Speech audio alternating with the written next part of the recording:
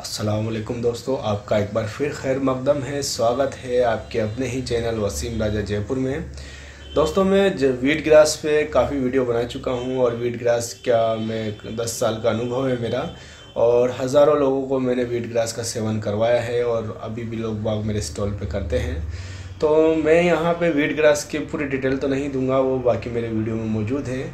Wheat grass में जो जो चीज़ें हैं उनके बारे में मैं आपको डिटेल से नहीं बता रहा हूँ। मैं यहाँ पे वीट ग्रास की सिर्फ एक ख़ास चीज़ बता रहा हूँ, जिन लोगों में खून की कमी है।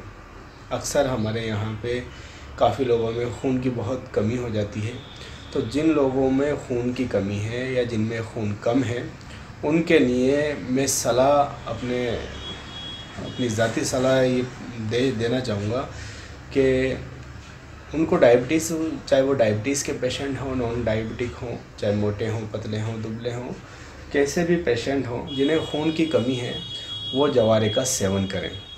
जी हाँ, गेहूं के जवारे 5 से 6 इंच के जो जवारे होते हैं और 7 से 8 दिन में जो गमले में उगे आते हैं, ये 4 से 5 इंच तक हो जाते हैं। तो आप उनका सेवन करें। और कितने दिन आपको सेवन करना है, सिर्फ आपको ज़्यादा नहीं, 40 दिन तक आप सेवन करके देखिए। जिनमें बिल्कुल खून नहीं है आप देखेंगे कि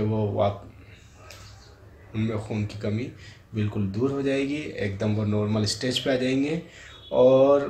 और भी कई बहुत सारी चीज़ें हैं, ज़ुकाम से लेके कैंसर तक लगभग 400 रोगों में जवारे का रस काम करता है।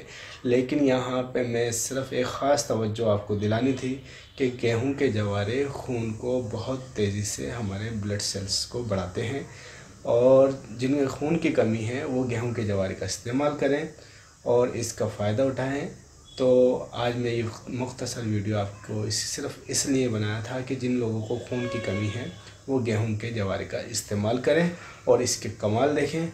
तो उम्मीद करता हूं कि आपको मेरे द्वारा बताई गई ये जानकारी अच्छी लगी होगी तो अपने दोस्तों के साथ शेयर सब्सक्राइब ज़रूर करें।